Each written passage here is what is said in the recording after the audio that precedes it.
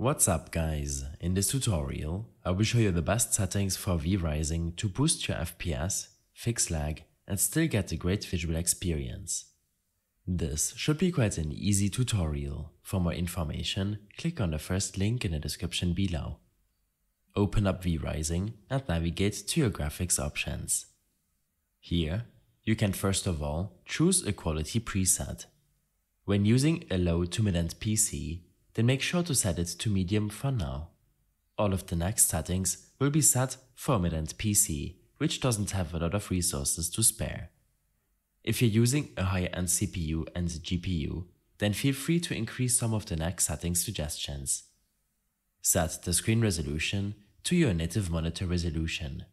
In my case, that would be 3440 by 1440. To get the best performance, make sure to play in full screen mode.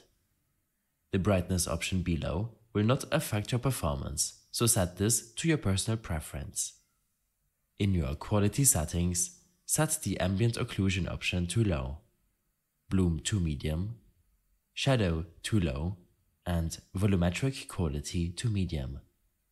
I prefer to set the shadows to a minimum, but you might want to increase the setting to medium. In your advanced graphics settings, make sure to completely disable anti-aliasing. This can make your game look a bit more laggy when playing VRising on a lower screen refresh rate.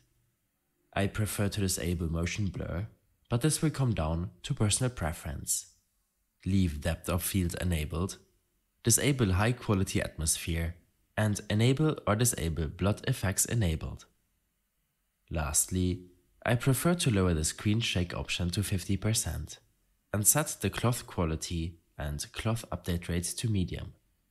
These last two settings can have a lot of impact on your graphics card performance. In case you notice any lag, then make sure to lower the cloth quality setting to low first. In case you have any further issues or problems following this tutorial, then I suggest following my extensive guide linked in the description below. I hope this helped you out. Leave a comment if you have any questions, and see you in the next one.